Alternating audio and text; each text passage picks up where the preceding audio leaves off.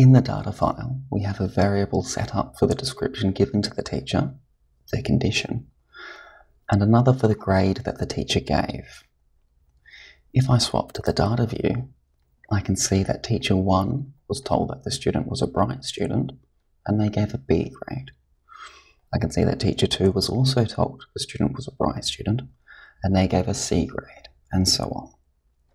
To analyse this data using a Kruskal-Wallis ANOVA, we go to the Analyze menu, Non-Parametric Tests, Legacy Dialogues, K-Independent Samples.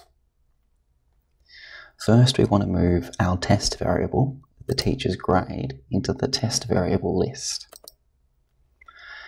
Next, we want to move our grouping variable, the descriptions given to the teacher, into the grouping variable list. Now next we want to click on the Define Range button here. This is where we enter the smallest and the largest values of the IV. For us, this was 1 for bright students and 3 for controls. We click Continue to close the box.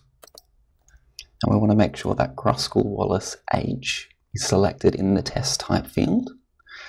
And then we click OK to run the ANOVA. You'll have the SPSS output pop up in the output window here.